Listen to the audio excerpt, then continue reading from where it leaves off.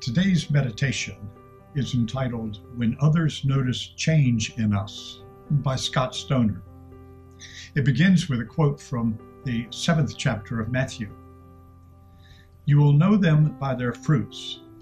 Are grapes gathered from thorns, or figs from thistles?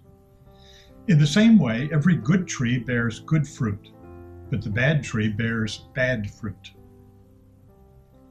When we have made a significant change in our lives, it is not uncommon for others to notice. At first, it might be a wondering. There's something different about you lately, but I can't quite put my finger on it. You seem happier, lighter, more energetic. In Sunday's reflection, Dominique Barrington wrote about the courage to change as being holistic because it affects every aspect of our lives: heart, soul, strength, and mind. Changing direction in one aspect of our life will radiate out and manifest itself in multiple ways. The scripture above, from the 7th chapter of Matthew, talks about good fruit coming forth from good trees. In similar manner, good decisions and good changes that we make in our lives usually bear good fruit, and bad decisions usually bear bad fruit. Scripture reminds us that we will be known by the fruits that we bear. We are expressing something similar to good fruit when we say to someone we know who has made a positive change, I could sense there was something different about you, and now I know what it is. Who among us has not been inspired to make a change in our lives because of the positive, contagious energy we have experienced from someone else making a similar change? As we have been talking about all week, change is hard work. How wonderful and rewarding it can be then when the hard work of change radiates from us in a way that others notice, our more positive way of being in the world. Making it personal.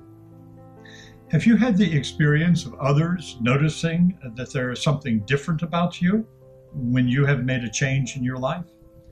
Have you ever noticed that in others? Have you had the experience of making a change in your life because you were inspired by someone else making a similar change? It seems to me that all of us bear both kinds of fruit, good and bad. That is to say, we all have good days and bad days. Sometimes we get it right, and sometimes we get it wrong. And what we need in either case is some encouragement. When we get it right, it's nice to have someone notice the beautiful, ripe fruit and say, wow, would you look at this? Isn't that great? And when we get it not so right, we need someone to pick up the fruit that's fallen on the ground and say, well, some of this looks okay.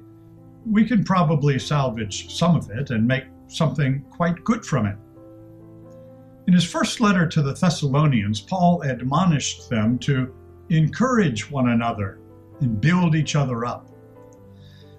Won't you look for an opportunity soon to encourage someone, no matter what kind of fruit they are offering on any given day?